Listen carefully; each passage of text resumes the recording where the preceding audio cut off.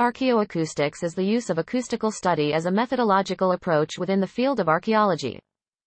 Archaeoacoustics examines the acoustics of archaeological sites and artifacts. It is an interdisciplinary field that includes archaeology, ethnomusicology, acoustics and digital modeling, and is part of the wider field of music archaeology, with a particular interest in prehistoric music. Since many cultures explored through archaeology were focused on the aural and therefore the aural, researchers believe that studying the sonic nature of archaeological sites and artifacts may reveal new information on the civilization scrutinized. Notable work. Disciplinary methodology. Damien Murphy of the University of York has studied measurement techniques in acoustic archaeology. Ancient sites. In 1999, Aaron Watson undertook work on the acoustics of numerous archaeological sites, including that of Stonehenge, investigated numerous chamber tombs and other stone circles. Rupert Till, Huddersfield, and Bruno Fazenda, Salford, also explored Stonehenge's acoustics.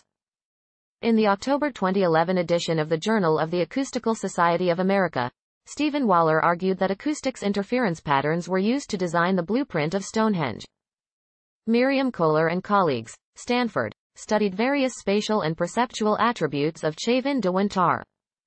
They identified within the site held the same resonance produced by Pututu shells, also used as instruments in the Chavin culture. Scientific research led since 1998 suggests that the Kukulkan pyramid in Chichen Itza mimics the chirping sound of the quetzal bird when humans clap their hands around it. The researchers argue that this phenomenon is not accidental, that the builders of this pyramid felt divinely rewarded by the echoing effect of this structure. Technically, the clapping noise rings out and scatters against the temple's high and narrow limestone steps, producing a chirp-like tone that declines in frequency. Lithophony. Archaeologist Paul Devereux's work, 2001, has looked at ringing rocks, Avebury and various other subjects, that he details in his book Stone Age Soundtracks. Ian Cross of University of Cambridge has explored lithoacoustics, the use of stones as musical instruments. Archaeologist Cornelia Kleinitz has studied the sound of the rock gongs in Sudan with Rupert Till and Brenda Baker. Art and acoustics. Igor Reznikov and Michel Dauvois studied the prehistoric painted caves of France, and found links between the artwork's positioning and acoustic effects. An AHRC project headed by Rupert Till of Huddersfield University, Chris Scarr of Durham University and Bruno Fazenda of Salford University, studies similar relationships in the prehistoric painted caves in northern Spain. Archaeologists Margarita Diaz-Andreu, Carlos Garcia Benito and Tommaso Mattioli have undertaken work on rock art landscapes in Italy, France and Spain, paying particular attention to echolocation and augmented audibility of distant sounds that is experienced in some rock art sites.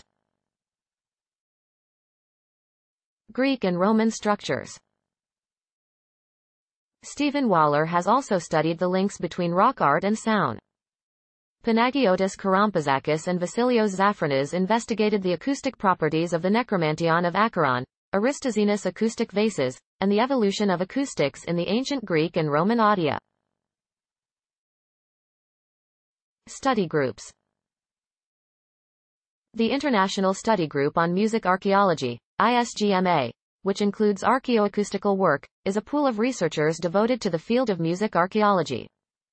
The study group is hosted at the Orient Department of the German Archaeological Institute Berlin, DI, Deutsches Archäologisches Institut, Orient Abteilung, and the Department for Ethnomusicology at the Ethnological Museum of Berlin, Ethnologisches Museum Berlin, SMBSPK, Abteilung Musik Ethnologie, Medientechnik und Berliner Phonogramm Archive.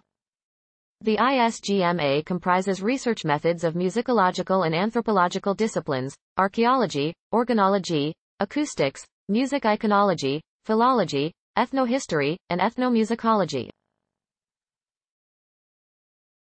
The Acoustics and Music of British Prehistory Research Network was funded by the Arts and Humanities Research Council and Engineering and Physical Sciences Research Council, led by Rupert Till and Chris Scarr, as well as Professor Jian Kong of Sheffield University's Department of Architecture. It has a list of researchers working in the field, and links to many other relevant sites. An email list has been discussing the subject since 2002 and was set up as a result of the first Pan-American, Iberian meeting on acoustics by Victor Rice. Based in the U.S., the OTS Foundation has conducted several international conferences specifically on archaeoacoustics, with a focus on the human experience of sound in ancient ritual and ceremonial spaces. The published papers represent a broader multidisciplinary study and include input from the realms of archaeology, architecture, acoustic engineering, rock art, and psychoacoustics, as well as reports of fieldwork from Göbekli Tepe and southern Turkey, Malta, and elsewhere around the world.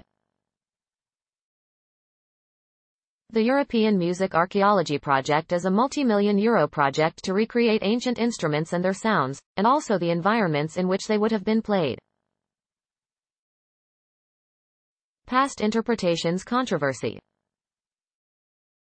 An early interpretation of the idea of archaeoacoustics was that it explored acoustic phenomena encoded in ancient artifacts. For instance, the idea that a pot or vase could be read like a gramophone record or phonograph cylinder for messages from the past, sounds encoded into the turning clay as the pot was thrown.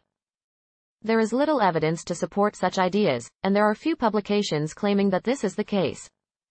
In comparison, the more contemporary approach to the field now has many publications and a growing significance. This earlier approach was first raised in the 6th of February 1969 issue of New Scientist magazine, where it was discussed in David E. H. Jonas' light-hearted Daedalus column. He wrote, "A trowel, like any flat plate, must vibrate in response to sound. Thus, drawn over the wet surface by the singing plasterer, it must emboss a gramophone-type recording of his song in the plaster. Once the surface is dry, it may be played back." Jones subsequently received a letter from one Richard G. Woodbridge III who claimed to have already been working on the idea and said that he had sent a paper on the subject to the journal Nature. The paper never appeared in Nature, but the August 1969 edition of the Journal Proceedings of the IEEE printed a letter from Woodbridge entitled Acoustic Recordings from Antiquity. In this communication, the author stated that he wished to call attention to the potential of what he called acoustic archaeology and to record some early experiments in the field.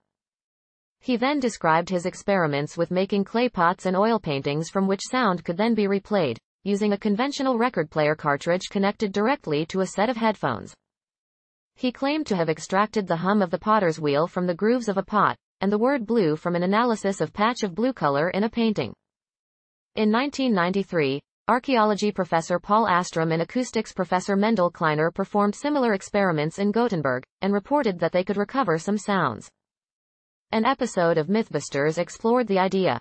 Episode 62, Killer Cable Snaps, Pottery Record found that while some generic acoustic phenomena can be found on pottery, it is unlikely that any discernible sounds, like someone talking, could be recorded on the pots unless ancient people had the technical knowledge to deliberately put the sounds on the artifacts. In 1902, Charles Sanders Peirce wrote, "Give science only 100 more centuries of increase in geometrical progression, and she may be expected to find that the sound waves of Aristotle's voice have somehow recorded themselves." In popular culture,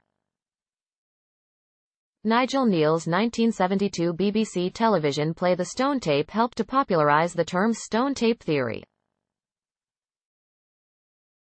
Arthur C. Clarke discussed the idea at a NASA conference on the future of technology in the early 1970s. An episode of Mystery Quest on History called Stonehenge featured Rupert Till and Bruno Fazenda conducting acoustic tests at Stonehenge and at the Maryhill Monument, a full-sized replica of Stonehenge in the USA. Gregory Benford's 1979 short story Time Shards concerns a researcher who recovers thousand-year-old sound from a piece of pottery thrown on a wheel and inscribed with a fine wire as it spun.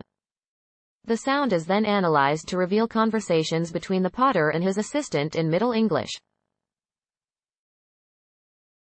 Rudy Rucker's 1981 short story Buzz includes a small section of audio recovered from ancient Egyptian pottery. A 2000 episode of The X-Files, Hollywood A.D. features the Lazarus Bowl, a mythical piece of pottery reputed to have recorded on it the words that Jesus Christ spoke when he raised Lazarus from the dead. In the 1996 game Amber, Journeys Beyond, this phenomenon is referred to as stone tape theory and a key part of the game's plot. CSI, Crime Scene Investigation used this in 2005 episode Committed, where an inmate's conversation is partially recorded on a clay jar. In the first season episode of Fringe entitled The Road Not Taken, an electron microscope is used to reproduce sounds captured on a partially melted window.